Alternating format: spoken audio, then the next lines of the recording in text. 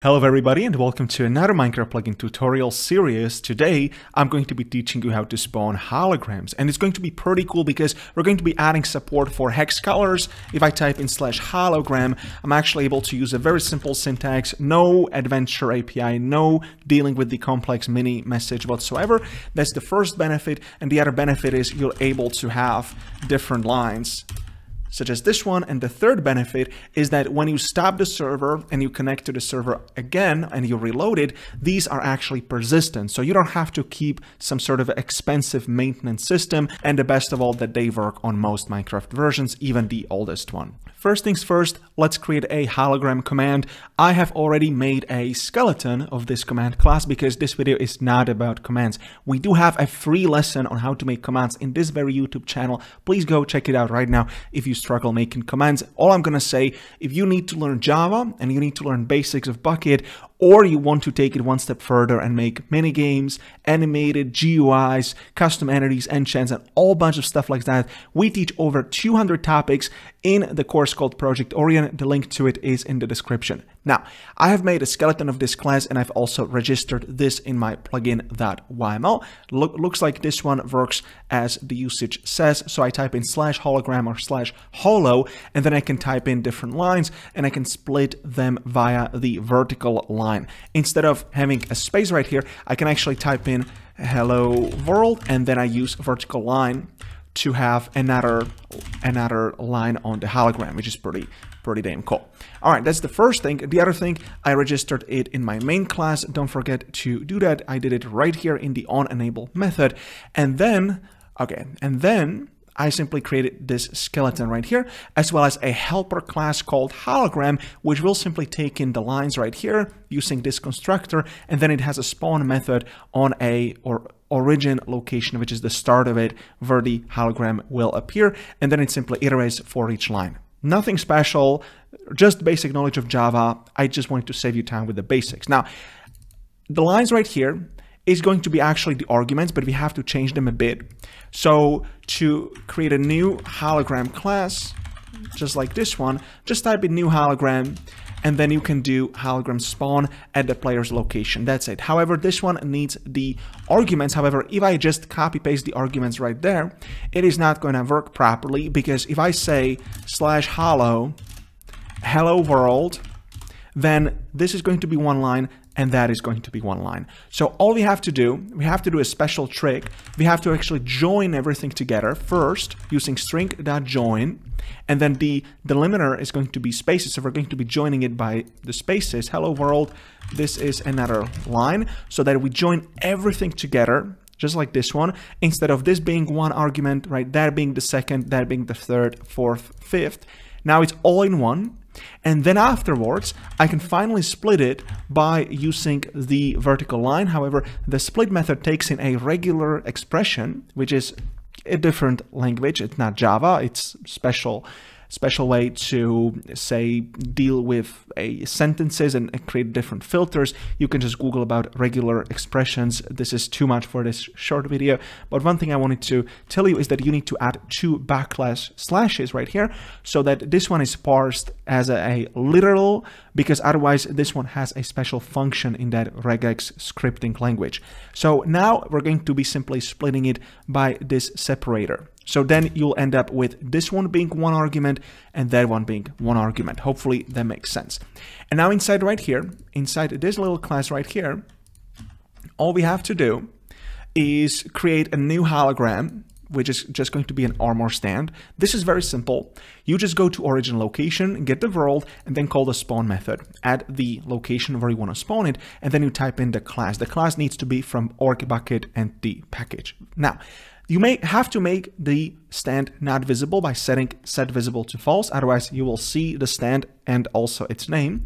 And then also, to prevent the hologram from falling down, which would be a bummer, especially with multiple lines, they would all stack up at the ground, we have to disable its gravity. And also, you obviously don't want to make the hologram damaged by something, by lava or whatever, or, you know, by some miraculous method. So it's a good practice to also set it to invulnerable. Now, finally, it's time to actually show the name on the hologram. So first thing we need to do, we need to set custom name visible to true. And then we actually need to set the custom name. Now, you know, as you guys know, those of you that follow me, I like to use the new Adventure API. And if you guys want that, just see the Adventure video and then call the custom name method, use the component right here. You can use mini message. However, it would be super long to use mini message.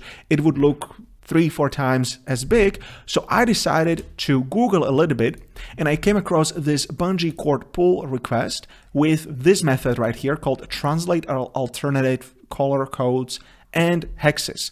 I simply copied this whole method, created a new utility class called common, and then I simply placed it right here, renamed it to colorize, and then I put the alt color char from here. I placed it down here and I forced set it to be this.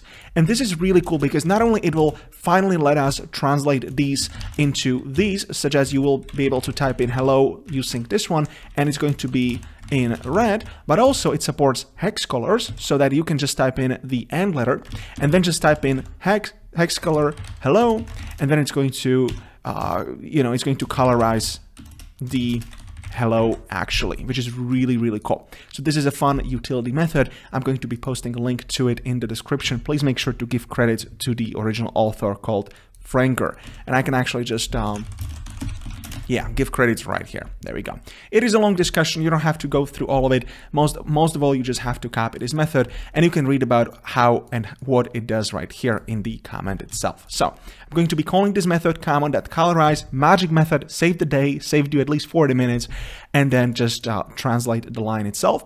Now note that each line is creating a new hologram, and then the hologram coming afterwards is actually using the original location and it's subtracting 0.25, which simply means that hello world is the first line, and then this is another line is the other line, which is actually 0.25 below the first line. Should there be 3 lines, then it works like this one. You can obviously tweak it to your likings. If you want the lines to appear on top of each other, instead of using subtract, simply add. And maybe for good practice, it's not really the best to keep the hologram class inside the command class because it is simply hidden. I don't like the coding standard that I use there, so I can just paste it in the model package as well.